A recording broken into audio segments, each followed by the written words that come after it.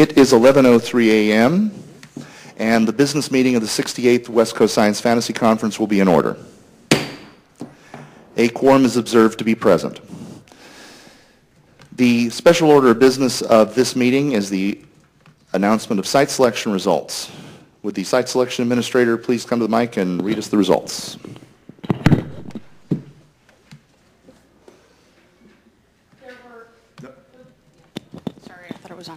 There were a total of 72 ballots cast. 4 were for write-ins that did not have any paperwork filed. 6 were no preference, 2 none of the above, and 60 people voted for Tempe, which I think is pretty much a landslide. Are there any questions of the administrator?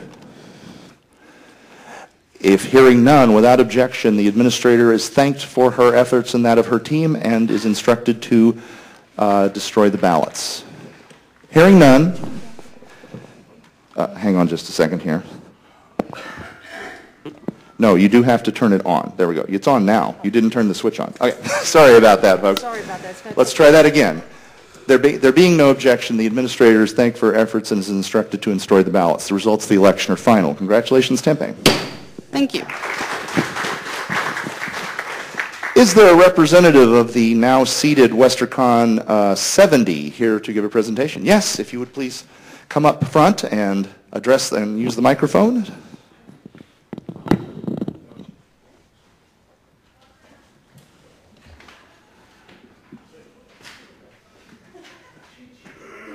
No, you can come to the, if you want. You can just take the microphone off the stand if you like. I don't sing karaoke very well. I'm just warning you, okay? Make sure the switch is on, yes. And then the speaker. Hi, testing. I'm here. Yeah, there I am. Hi, what exactly should I be saying?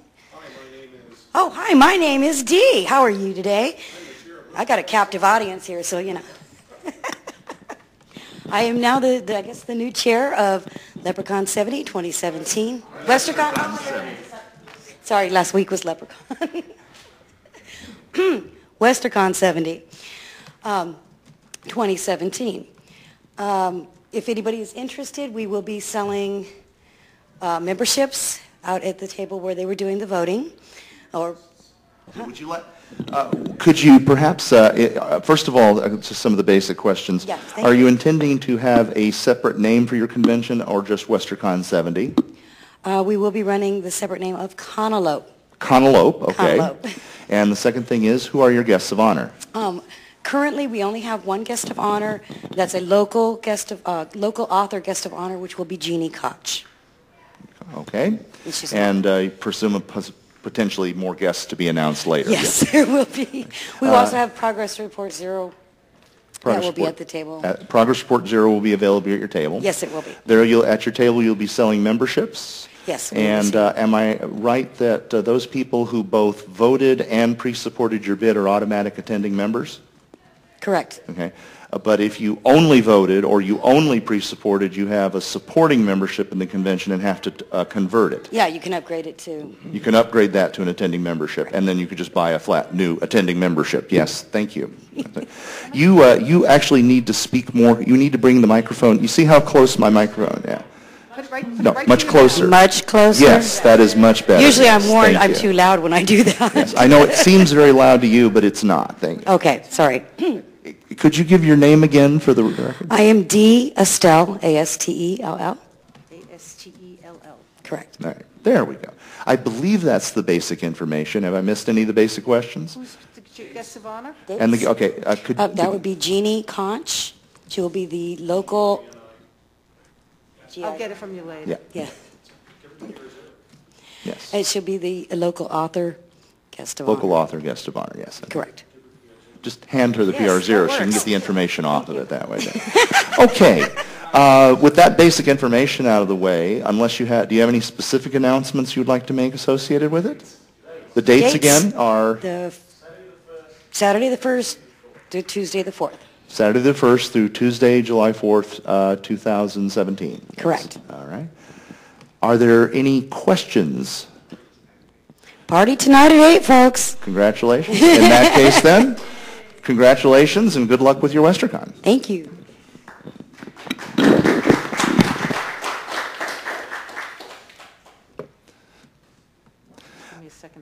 Yes, the secretary needs to catch up just a short bit here.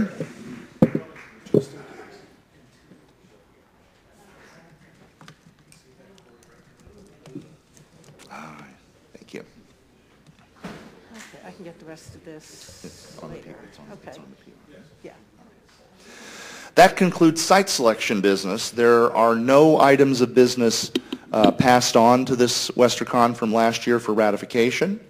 Are there any items of new business? Mr. Yallow, if you'd come, all speakers need to come to the microphone to be heard.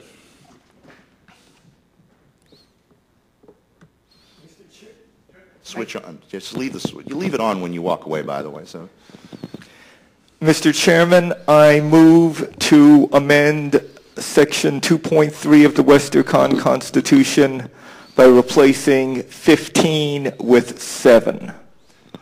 this is a motion to reduce the quorum, the minimum number of members needed to be present to do business, from 15 to 7 members. Is there a second to the motion? There is a second.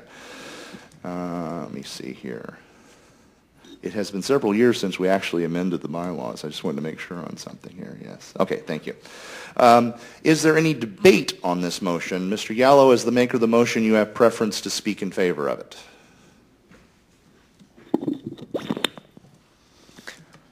Every year we go through the rigmarole of dragging the corridors or delaying the start of the business meeting, waiting for a quorum. I believe that a quorum of 7 is sufficient to ensure that we don't have... Face the audience, please.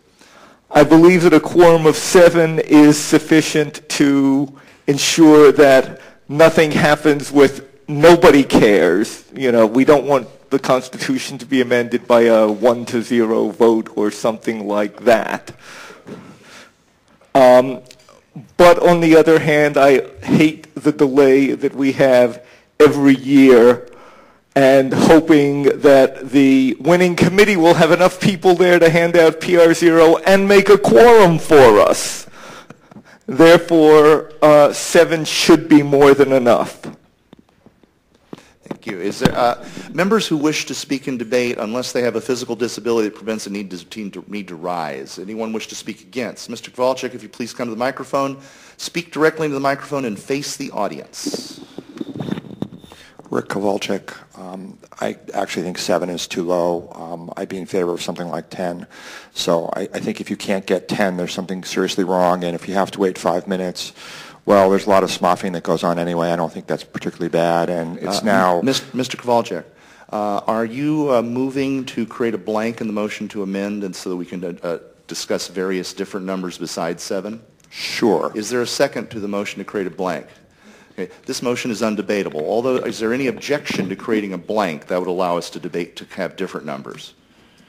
Hearing none, there's a blank is created. Mr. Kowalczyk has suggested 10.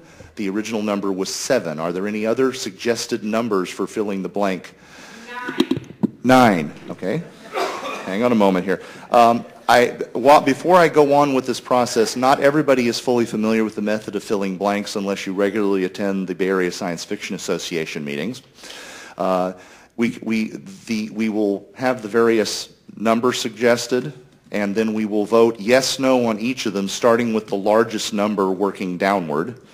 And the first item to get a majority in favor of it will fill the blank. It will not actually amend the motion. It will just say this is the number we're going to debate whether we should change it to. If you are in favor of one of the smaller numbers, you must vote against the larger numbers. Each of them is a separate yes/no question. Is there any question on how this procedure works? Hearing none, the numbers that have been proposed so far are 10, 9, and 7. Are there any other suggestions? 11. Midway between 7 and 15. All right. It's okay. We have 11, 10, 9, and 7. Are there any other numbers that people wish to insert into the blank? Okay. Hearing none, we will bring it to a vote. The largest of the numbers is 11. All those in favor of filling the blank with 11, raise your hands. Hands down, those opposed. The negative has it, that is not chosen. All those in favor of 10, raise your hands. Hands down, those opposed. The affirmative appears to have it.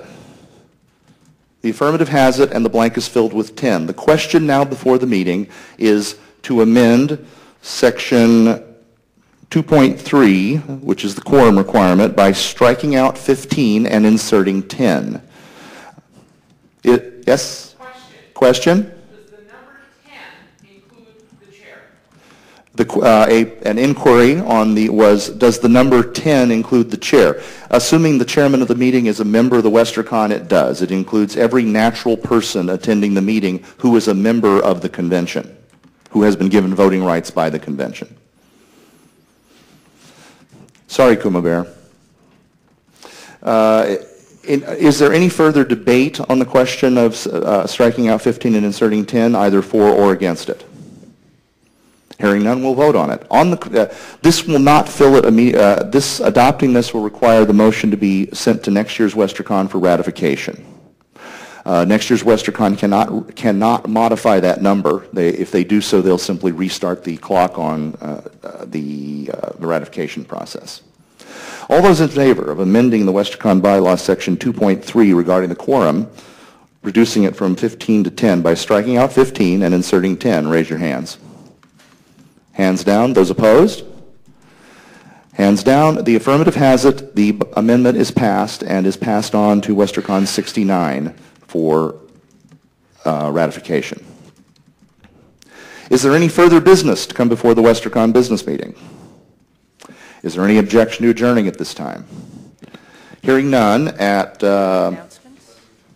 11:15, are there any specifically business meeting related announcements? We can do other general announcements after adjournment. Hearing none. At 11:15 a.m., the business meeting of the 68th West Coast Science Fantasy Conference stands adjourned. Thank you.